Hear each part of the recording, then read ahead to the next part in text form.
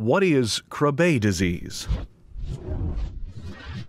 In 1916, a Danish neurologist named Knud H. Krabbe first diagnosed the rare metabolic disorder that has since become commonly known as Krabbe disease. It also goes by the name globoid cell leukodystrophy, or galactosylceramide lipidosis. Krabbe is an autosomal recessive disease, meaning both parents are carriers of the disease. They each have one healthy gene and one defective gene. The healthy gene is able to compensate for the defective gene, so the parents are unaffected by the disease.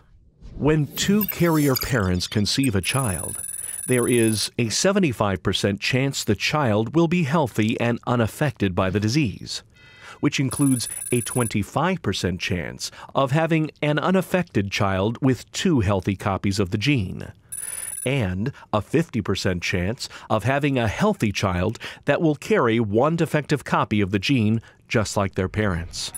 But there is a 25% chance the child will receive two defective copies of the chromosomal defect, which results in Krabbe disease.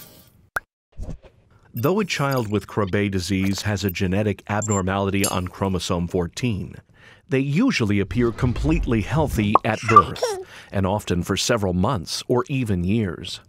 However, their body is not producing an essential enzyme called galactocerebrosidase, or GAL-C. GAL-C is necessary to break down and metabolize toxic substances in nerve tissue. A deficiency in GAL-C results in toxic buildup. Psychosine, in particular, is a destructive toxin that accumulates in the brain.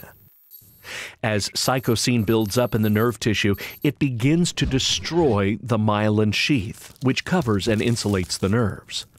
This process is called demyelination. Demyelination distorts brain messages. It inhibits the transmission of nerve impulses. This hinders the brain's communication with the body, resulting in disability. As psychosine continues to build up in the nerve tissue and progressively destroys the myelin, disabilities increase.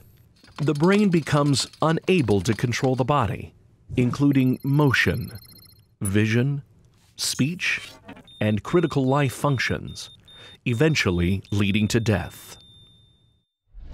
Krabbe disease most commonly affects babies in their first year of life.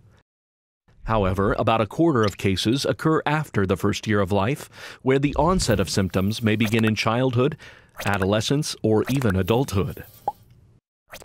Krabbe is a devastating disease. Visit judsonslegacy.org to learn more and help us make a difference.